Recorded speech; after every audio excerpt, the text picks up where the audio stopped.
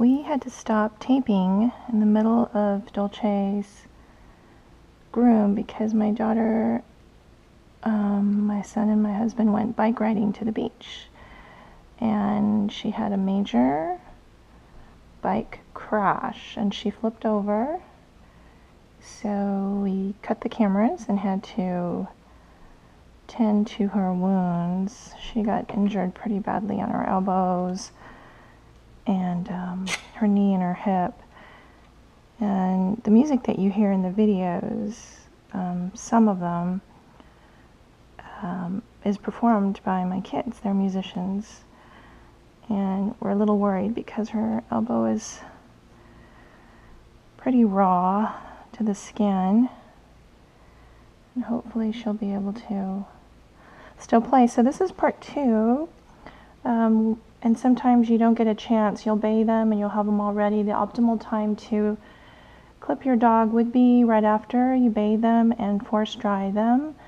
But in this case, because we couldn't finish recording, I'm going to have to... I left Dolce in a half groom. And you can always go back and clean them up the next day. And that's kind of the advantage of having the ability to home groom, even if you do take them to a professional groomer. You know, after they've been groomed at the groomer, maybe 2 weeks out, you might have a special event, and you can, it's nice to know that you can either do a touch-up groom, or if you groom at home, you don't have the pressure of getting everything done all in one sitting. For me, I was recording, and so I wanted to kind of get the recording done all in one sitting, but a family injury took precedence. So but we might as well take advantage of it. If you have a situation like mine where in the middle of grooming, or you just ran out of energy to finish the groom, or maybe you just didn't want to put your dog through the bath, the blow dry, and a groom, you can always groom them the next day. The hair doesn't lay as nicely, and they might not be clean anymore, but it's okay. So what I've done is I've spritzed her with the Pure Paws Ultra Shine, just a little bit of moisture, and I've rebrushed her out. And then I'm going to do her second clipping. I did her first clipping, and then the kids came home. So I'm going to clean her up with the second clipping and get rid of some of the lines. I've sprayed her, I've brushed her, and you see me combing her with the grooming comb to get the hairs. I'm going to go under the elbows here. And invariably, it's hard to get a perfectly even body with just the first pass. Normally you'll go over the body twice to get rid of the lines, or you can go through and clipper the body once, and then you can fine-tune with scissors and just get rid of all the lines and the markings. Like here, you can do this with the clipper, or you can do it with scissors. And you want to be careful with the skin here. It can get caught, so I'm not going to go close to her armpits. I'll clean that up with scissors. It's safer. You can see the clipper pretty much did a pretty good job of... I won't need to go over this with scissors because it's pretty clean by just floating out. And if you're lazy or in a hurry, you can just be done. So you could see without any scissoring work on her leg, the legs came out real nice and tapered by just doing the float out method. So here we'll clean out her ribs, go underneath. And we borrowed some production lights from our friends David and Justin, and we're trying out doing a recording using these lights. They make professional videos for musicians, and We'll see if folks at home can see better. That's pretty good, huh, Dolce? So you see we've tied her hair up a little bit goofy. I'm going to go right down the middle going reverse, and then down her ribs I'm going to follow the growth of her hair.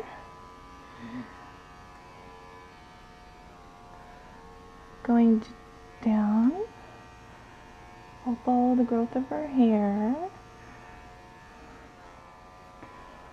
I'll come here and finish shaping her legs.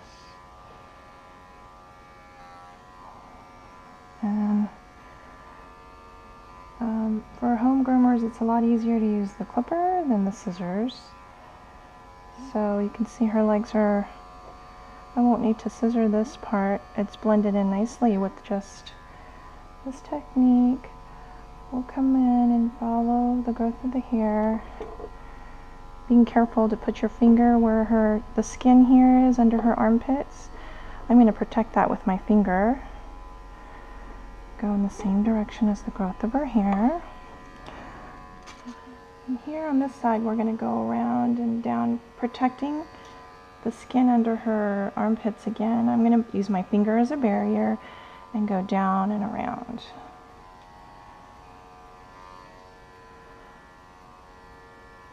Okay, now here on the neck I'm going to go reverse because I like to define out a tighter neck, and gently float up to the Adam's apple and scoop out. Uppity-doo-dah. And I'm going to do that all the way around to create a little bit of plastic surgery, which is creating a very long neck by going in tighter.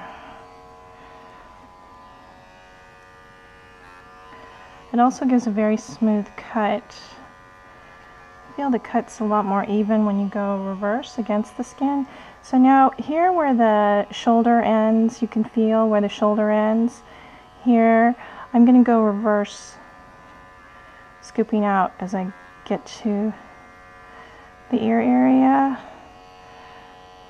to create a neck all the way around. I'll use my hand as a barrier, starting where the shoulder line stops and the neck starts. I'll scoop out. And again, this way. And some of you at home might have dogs like Dolce, who, here's the shoulder. You'll be able to feel where the shoulder stops. So where the shoulder stops right here, I'm going to start there and go up against the grain of the hair and scoop out. Scoop out.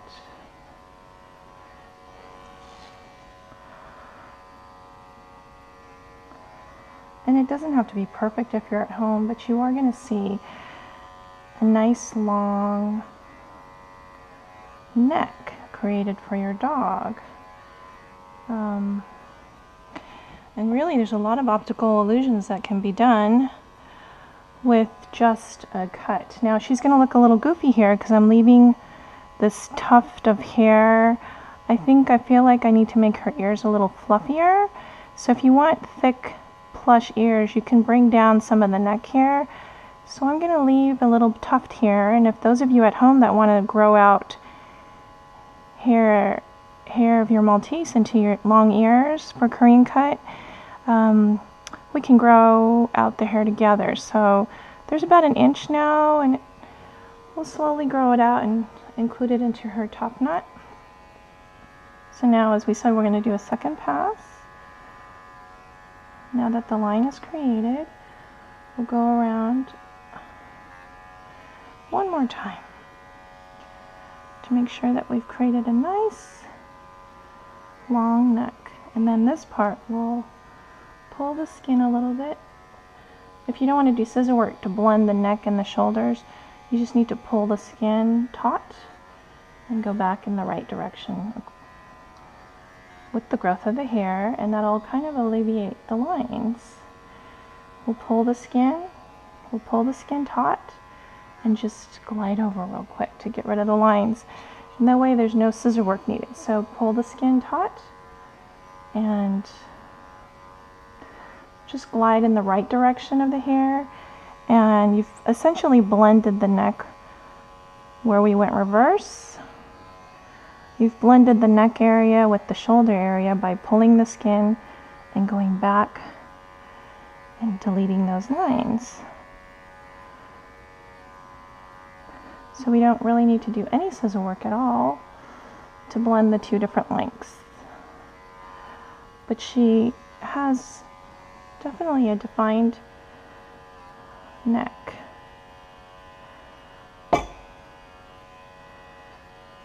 And Dolce's so little. And then we'll clean up this area. Pull. Let me go up. It's a little uneven here.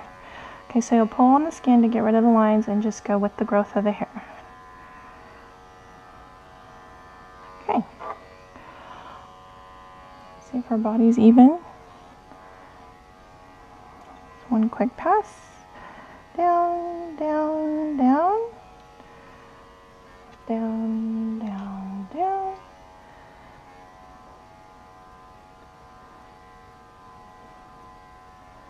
And I think she's pretty even.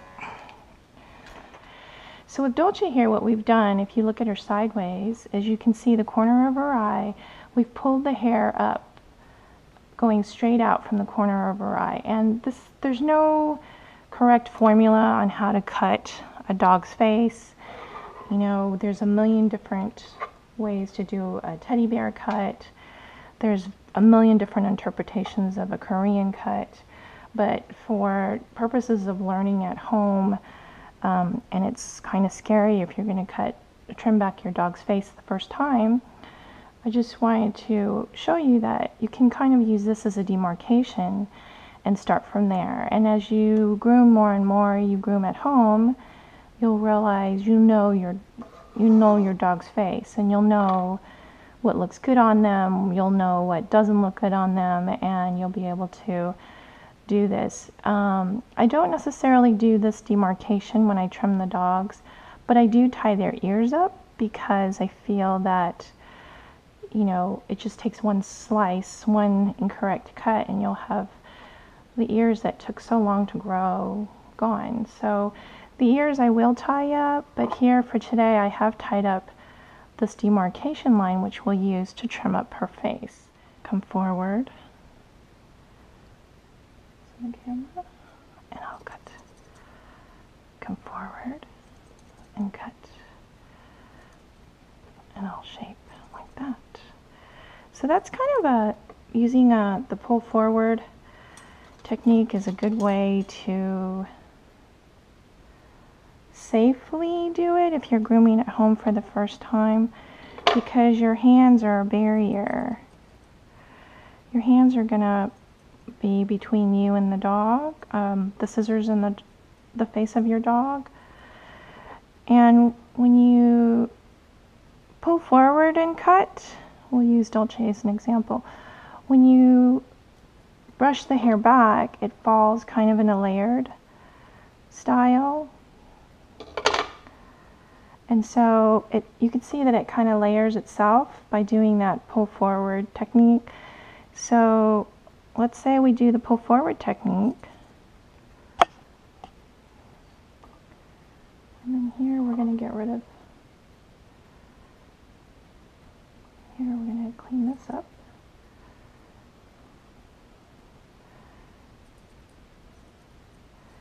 So I don't normally have scissors by their face that often, so you can see that Dolce's going to object a little bit. So when I'm holding scissors, I'm going to hold her a little firmer than I normally would.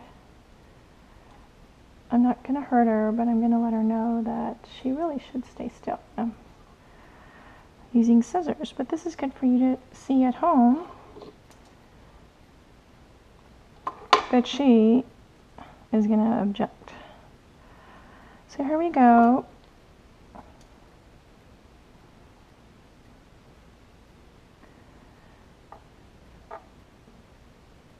I You know, a lot of you have dogs that lay down and you have dogs that dance. I do have a dog that dances when I'm trying to trim her face back. And we'll show you that as well. Alright, so you see how we've kind of shaped the side of her face, and it layers itself by using these chunkers. When you brush it back, it will layer itself. And now I'm going to come underneath. I'm going to use my hands as a barrier. And again, this is just one technique. It's not necessarily the technique. And I'm going to go straight across and cut some of her beard. Because Dolce is a tiny, tiny dog. And we've let her beard go kind of long. But she looks better when her beard is trimmed up. And she can be quite naughty when we're trying to trim her up. But that's okay for you to see that dogs are not always going to cooperate. And that's a #1 comment I've gotten is, we'd love to groom at home, but our dog doesn't cooperate.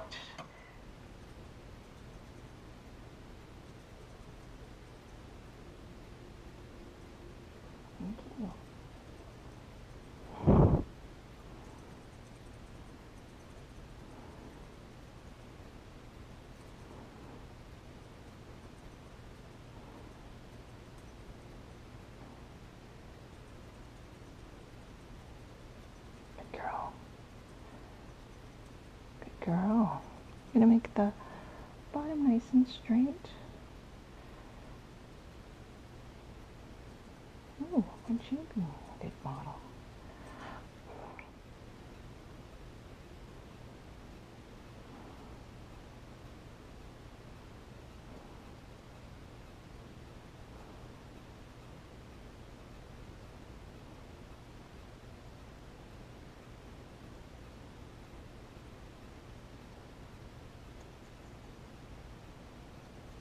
Who's so pretty?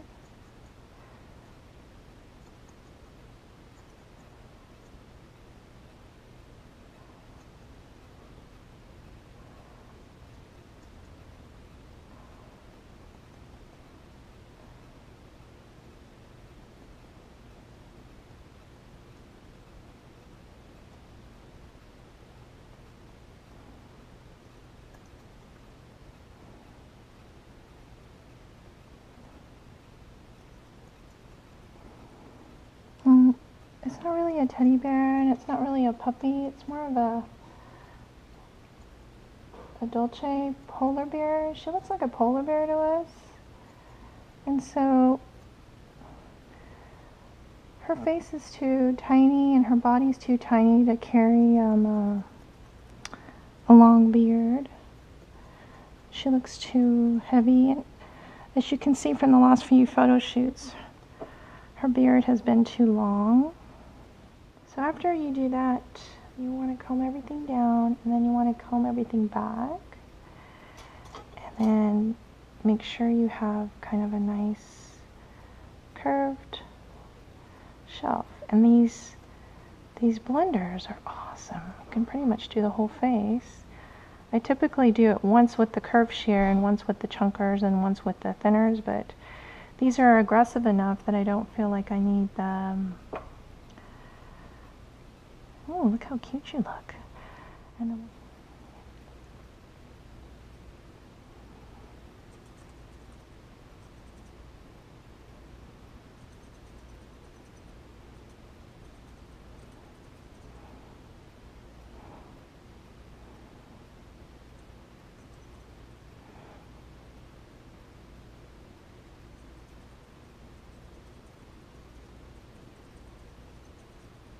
And I'm pretending to hold a treat up to get her to look up.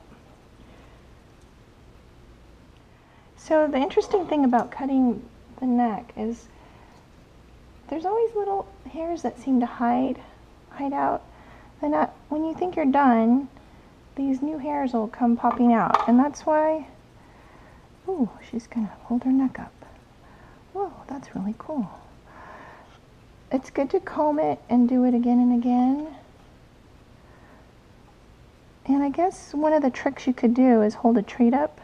She seems fascinated with the safety noose, and that just allowed me to really clean up the bottom of her neck. What's this, Tweety? Dolce.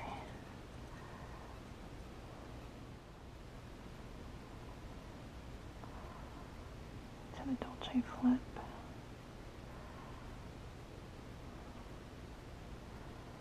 Let's see what she looks like.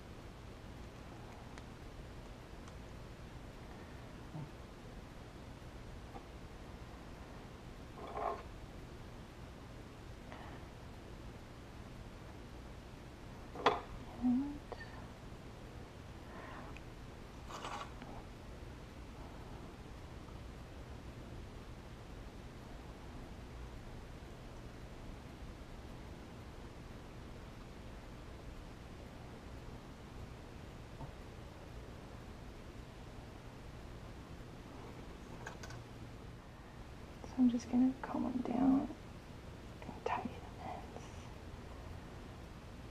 because they do grow out. Excuse me. They do grow out a little bit. So after you let her ears down, you can just kind of tidy that.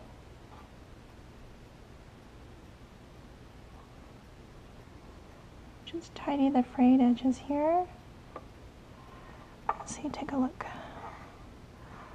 And look at her face and see how it looks. And just tidy any. See if it's all balanced. Hi. Hi. See some, these little missed hairs will pop out, and the beauty is you can give them a little groom, and then if you find little hairs that were somehow hidden, you can always go back and trim them. Even if you go to a pro groomer, it's nice to be able to tidy up your dogs. She looks good. Let's get up.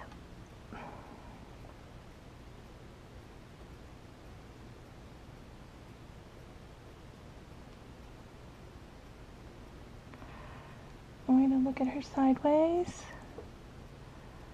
I'll make sure she's tidy here. Tidy this area here.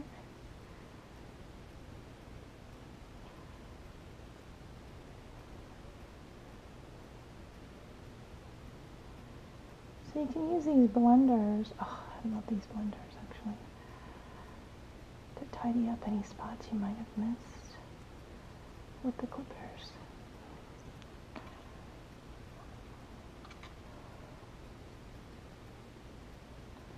Being careful not to go too close to the skin. So here's her armpits. I'm going to hold her up. Just kind of clean up these frayed edges. Being careful not to go too close to the skin. If you are looking for a pretty decently priced blenders, these Merlin blenders by Chris Christensen, they're quite nice. They're kind of the good tweener.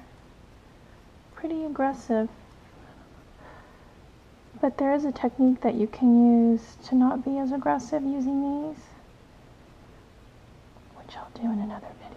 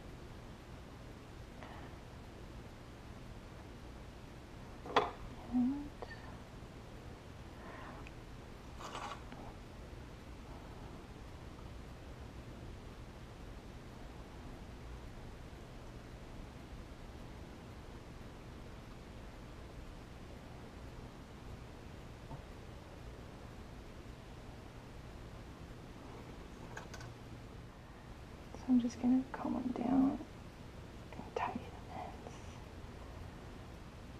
because they do grow out. Excuse me. They do grow out a little bit. So after you let her ears down, you can just kind of tidy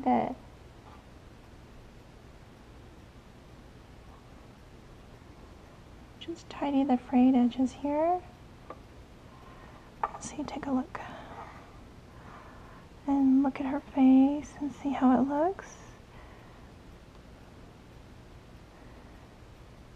And just tidy any. See if it's all balanced. Hi. Hi. See these little missed hairs will pop out, and the beauty is you can give them a little groom, and then if you find little hairs that were somehow hidden, you can always go back and trim them. Even if you go to a pro groomer, it's nice to be able to tidy up your dogs. She looks good. Let's get up.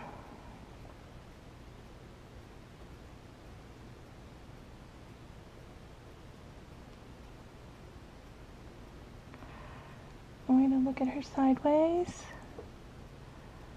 I'll make sure she's tidy here. Tidy this area here.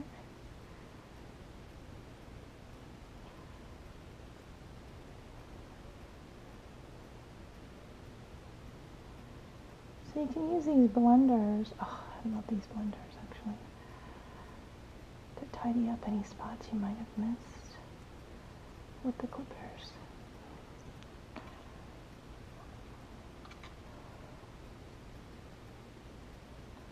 Being careful not to go too close to the skin.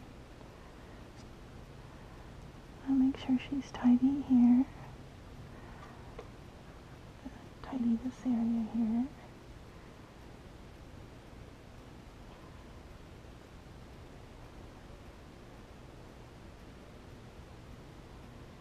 So you can use these blenders. Oh, I love these blenders actually. To tidy up any spots you might have missed with the clippers.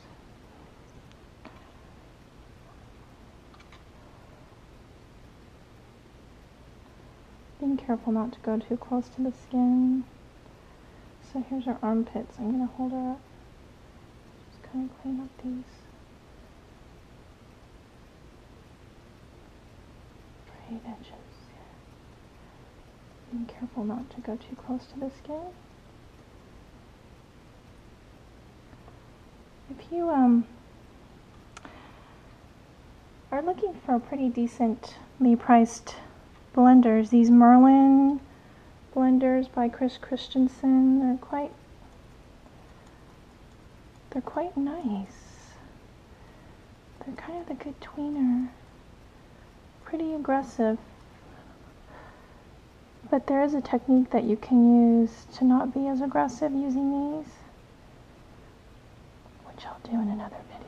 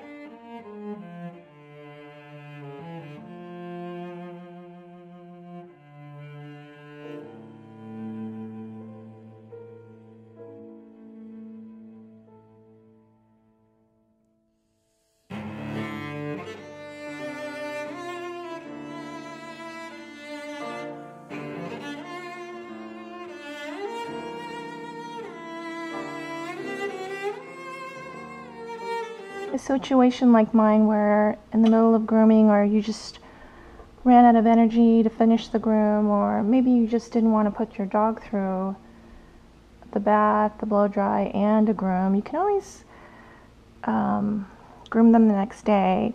The hair doesn't lay as nicely, and they might not be clean anymore, but it's okay. So what I've done is I've spritzed her with the Pure Paws Ultra Shine, just a little bit of moisture, and I've rebrushed her out. And then I'm going to do her second clipping. I did her first clipping, and then the kids came home, so I'm going to clean her up with the second clipping and get rid of some of the lines. I've sprayed her, I've brushed her, and you see me combing her with the grooming comb to get the hairs. I'm going to go under the elbows here, and invariably it's hard to get a perfectly even body with just the first pass. Normally you'll go over the body twice to get rid of the lines, or you can go through and clipper the body once, and then you can fine-tune with scissors and just get rid of all the lines and the markings. Like here, you can do this with the clipper, or you can do it with scissors. And you want to be careful with the skin here. It can get caught, so I'm not going to go close to her armpits. I'll clean that up with scissors. It's safer. You can see the clipper pretty much did a pretty good job of, I won't need to go over this with scissors because it's pretty clean by just floating out. And if you're lazy or in a hurry, you can just be done. So you can see without any scissoring work on her leg, the legs came out real nice and tapered by just doing the float out method. So here we'll clean out her ribs, go underneath, and we borrowed some production lights from our friends David and Justin, and we're trying out doing a recording using these lights. They make professional videos for musicians, and we'll see if folks at home can see better. That was pretty good, huh, Dolce? So you see we've tied her house. To tidy up any spots you might have missed with the clippers.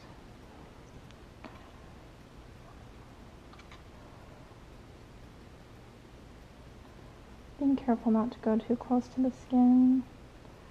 So here's her armpits. I'm going to hold her up. Just kind of clean up these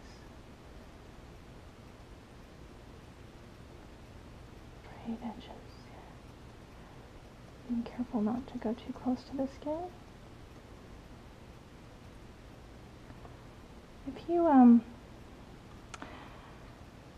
are looking for pretty decently priced blenders, these Merlin blenders by Chris Christensen, they're quite nice. They're kind of the good tweener. Pretty aggressive. But there is a technique that you can use to not be as aggressive using these, which I'll do in another video.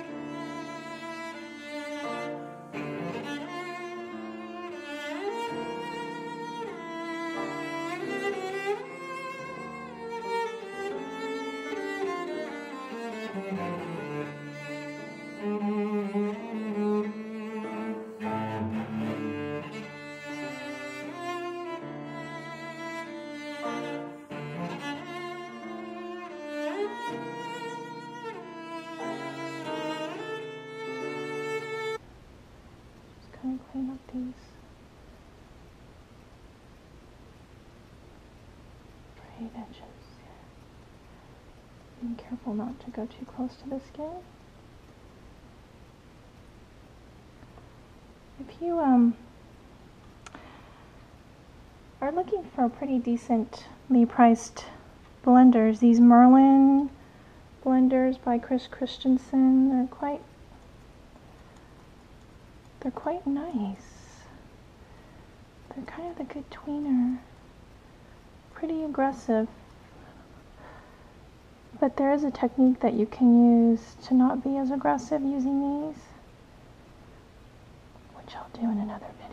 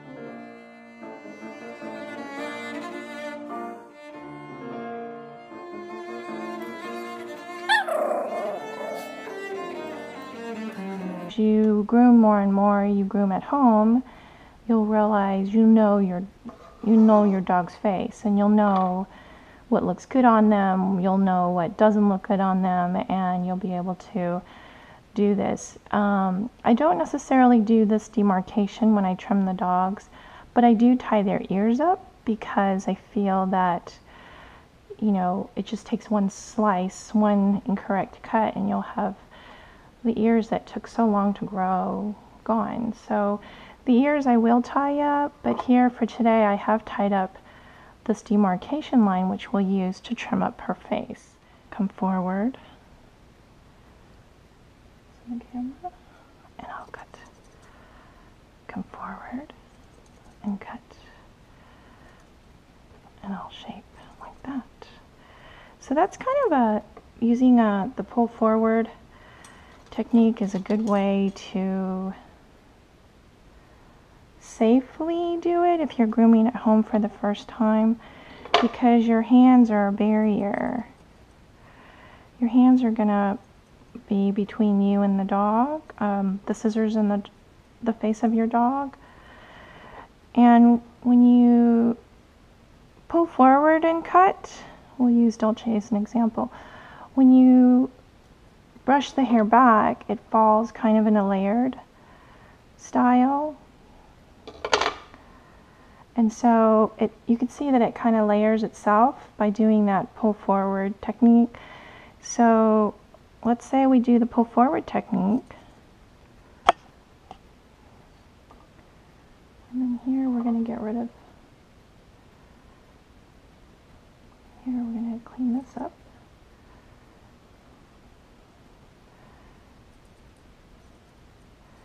So I don't normally have scissors by their face that often, so you can see that Dolce's going to object a little bit. So when I'm holding scissors, I'm going to hold her a little firmer than I normally would. I'm not going to hurt her, but I'm going to let her know that she really should stay still. I'm using scissors, but this is good for you to see at home, that she is going to object. So here we go.